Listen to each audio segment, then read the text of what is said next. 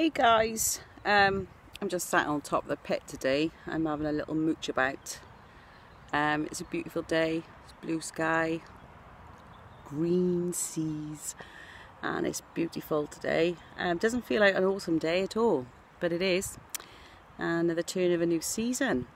So my ambition today, and the things on my list, is to gather some herbal teas while the going is good.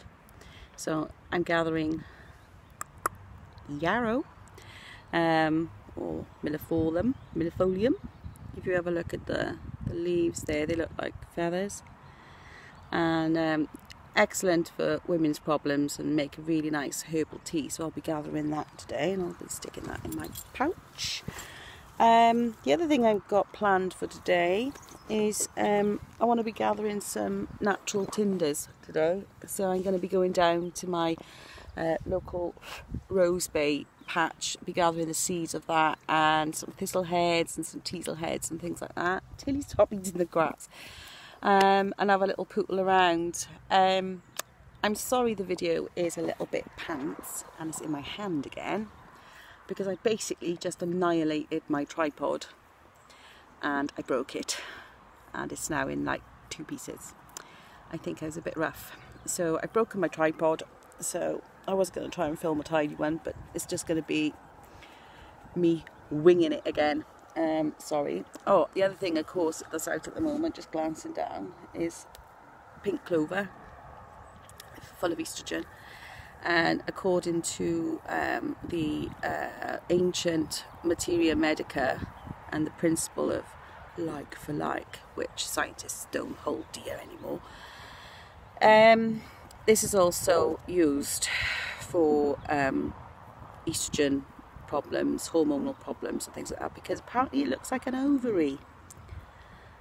Well, I can kind of see that, you know, it's got its pluses, it's ovary-ish.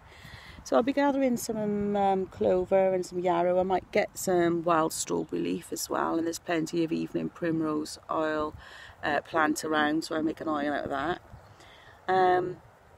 But yeah, so my main objectives for today are basically to gather some natural tinders and have a munch on some blackberries as we go. The rose hips are out, the elderberries are out, the hazelnuts are out, the conkers are out.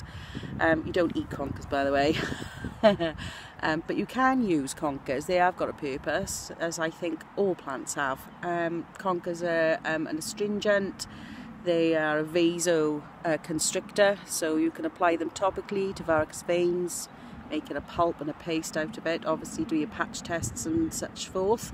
And of course you can make a fantastic washing up liquid out of them if you really needed to, because they're full of saponins and stuff like that. So chop up the conkers, shake them in a bottle of water, and you've got a liquid to wash your clothes with. A few drops of essential oils. Bob's your auntie or uncle, whatever, be gender neutral. So yeah, that's what I'm going to be doing today.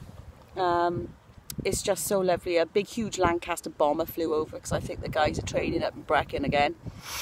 So very, very often we'll see, you know, a jet or a bomber just come pootling past. So apologies if you do hear that today. So I'm just going to shoot off now. I might see if I can get some oak galls as well, because I want to have a go at making oak gall ink to draw with. I experimented last year and I made a shaggy ink cap ink, and I did some drawings out of that using a quill, so that was quite fun. So I'm going to see if I can extract the ink from oak galls, if I can find any around and about. So anyway, hope you get out there. Have a good day, guys. See you soon. Bye for now.